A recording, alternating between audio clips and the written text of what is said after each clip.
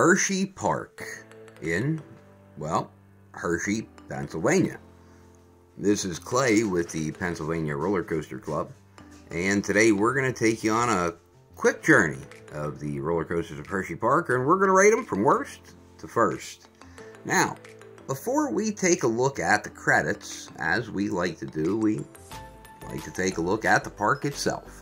And Hersheypark was founded all the way back in 1906 by Milton S. Hershey, the founder of the Hershey Chocolate Company. Now, originally, Milton had built the park with the intentions of giving his employees and their families a place to be able to enjoy themselves when they weren't necessarily working their shift at the plant. And moving up over the next 10 to 15 years, eventually they would get their first roller coaster, and in the 70s build their very first steel roller coaster and first looping roller coaster in Super Duper Looper. In the 80s they would go on a mad dash to expand, and that has really never stopped. So as of today, and the recording of this towards the end of 2023, Hersheypark has found itself to be one of the largest theme parks in the entire country, and actually is the largest theme park in the entire country that is located outside the states of California, Florida, or Ohio. That puts it in pretty rare company, especially considering the other massive parks that are located in the U.S. outside of those states.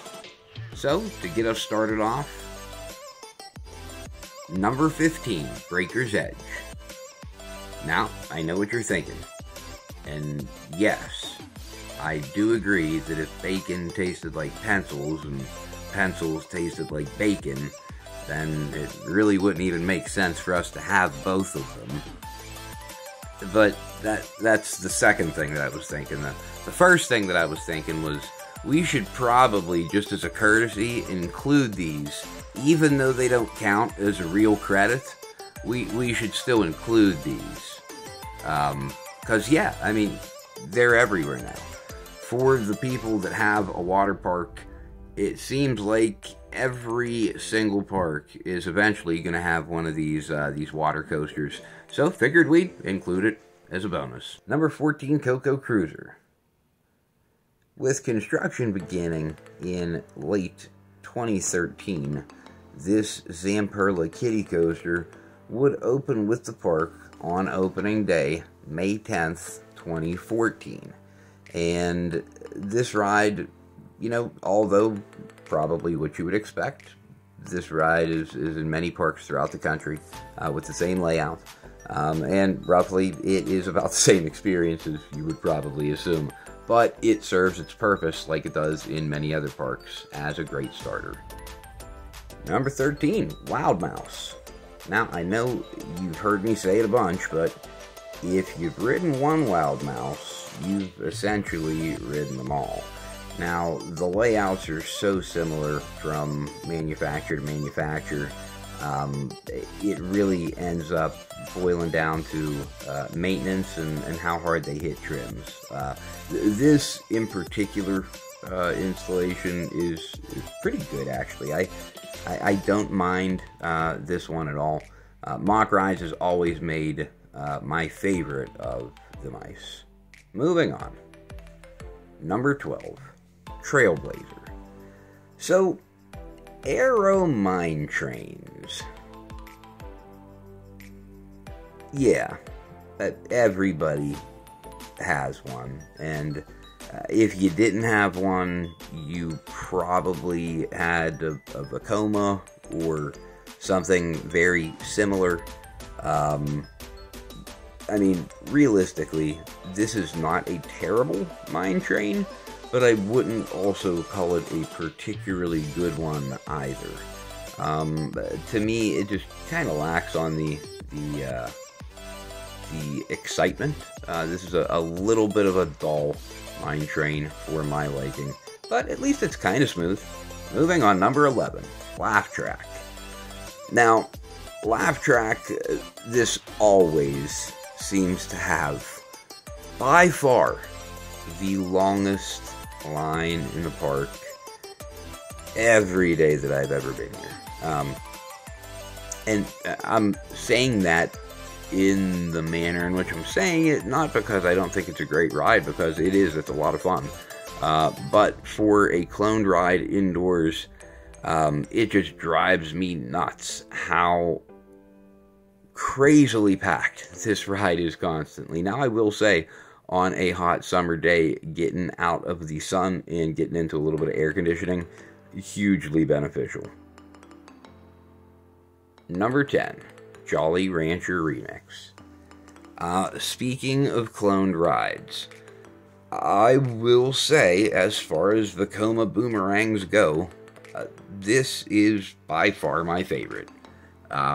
Jolly Rancher Remix does a whole bunch of things right.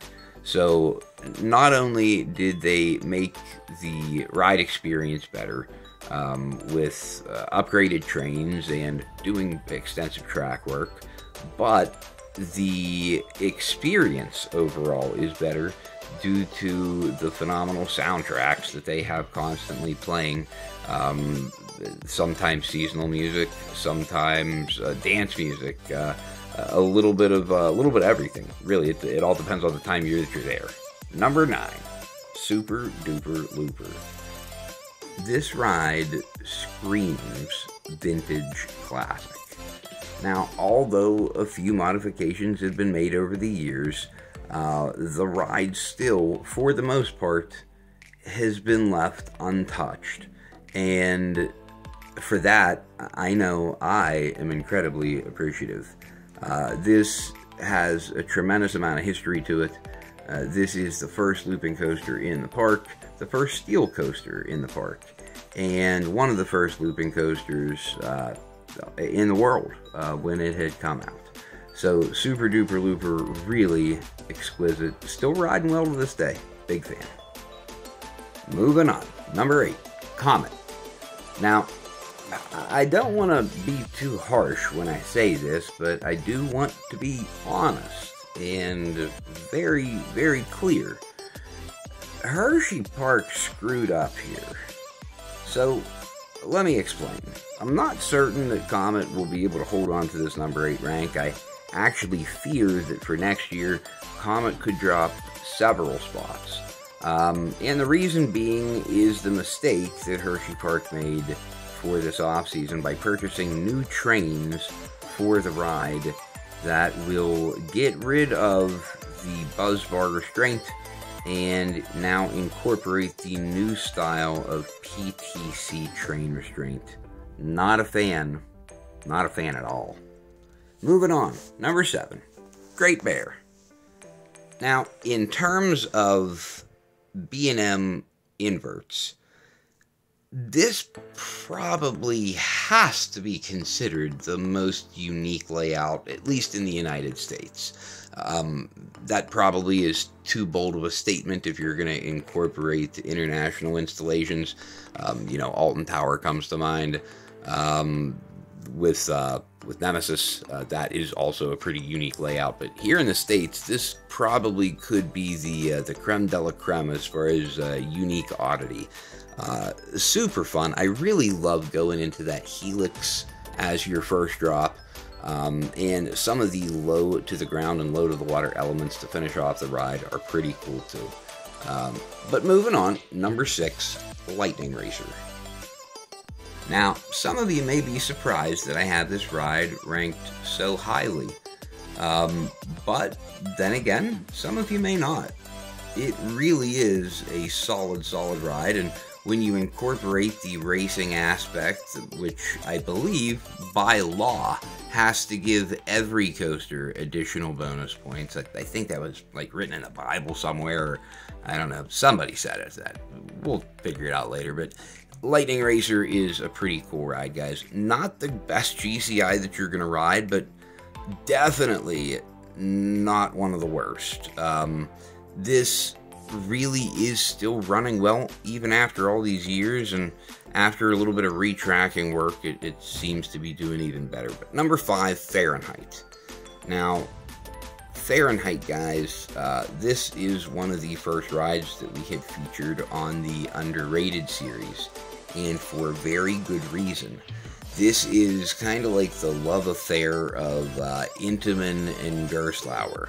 This is really Intamin's best-ditch effort at creating a Eurofighter type model. And newsflash, this is way better than any Gerstlauer Eurofighter you'll ever ride. Probably not going to surprise many people to hear that, but this is insanely good. Some great elements, definitely make a trip to get on it. Number 4, Candemonium. Now, as far as B&M Hypers go, this is one of those rides that you seldom hear mentioned when people discuss best B&M Hyper. There are a lot of people that will vote for Diamondback. There are a lot of people that will vote for Goliath down at Six Flags Over Georgia. A lot of people will vote for Mako down in Florida. But not many people will bring up Candy. As a matter of fact, I hear a lot of people talk about it being a lower end B&M Hyper, except for maybe a rare few people that give it the credit that it is so rightfully deserved. But if you have not ridden Candy in the last couple of years, I would encourage you to go and give it another try, because this provides a much better ride experience than a lot of people probably remember. Moving on, number 3, Skyrush. Yes, Thigh Crush has finally made its presence felt. Well, presence felt, unlike the thighs, which you immediately feel. That's why they call it, right. Super awesome. I don't care about a little bit of thigh pain. This ride is worth every single bit of it. It's not so intense or uncomfortable that you're gonna, be left severely bruised and black and blue the next day. But I wouldn't marathon it unless you're willing to be a little uncomfortable the next day. But even then, I would do it if you have an opportunity to. It really is an amazing ride, and one of the best first drops ever on a roller coaster. I kind of equated a little bit to Maverick, very similar with the ideology of how that first drop was designed. So moving on, number 2, Storm Runner. Now, if you are a fan of Intamin accelerator coasters, which I am, then you got to get on Storm Runner, which I have. And that's why I have it ranked number 2. And later in the month of December, once we get closer to New Year's and we put out our top 100 list, we will see how high some of these rides local here in Pennsylvania, especially in Hersheypark, can climb that list. This is, in my opinion, the best launch out of the Intamin accelerator coasters, not just because of the intensity, but because of the shortness of the launch before you start climbing that spike. And the extended layout really is what makes this the best accelerator coaster in the world. Wow, so good. But number 1, Wildcats Revenge. Now, this is really, really good. So much better than even I could have hoped for. And I say that very guardedly now after the fact, but I will be transparent. When this ride got announced, I said, this is going to be a middle of the pack, bottom of the barrel RMC at best. And I had even told myself going to ride it for the first time, if I was really excited and wanted to ride it for a second time, regardless of how great or elite it may be, if it just put a smile on my face and had me excited to want to go and get in line for a second time, I set the bar relatively low. After we had ridden for the first time, not only were we excited to ride it again, we could not wait to keep riding it and keep riding it and wait in line really as many times as it took to be able to get 5 or 6 rides for that first weekend that it was open for multiple rides to the general public. It has such high level pacing, such great use and rapid fire succession in which the elements are thrown at you, and the stall in which the way they do it, it's just done so well, and the timing of each element is done so well. It is not only the best coaster at Hersheypark, but possibly one of the best in the country. So if you enjoyed our takes, please comment below. Let us know. Let us know what you agree with, and let me know what you don't agree with. Do you believe that Wildcats Revenge is now the best roller coaster in the park? Do you think it's Sky Rush? Or do you think maybe it's Storm Runner? Or are you an enormous B&M fan? You love yourself a good hyper, and you still like Candemonium the best? Let us know below, guys, and we'll see you next time.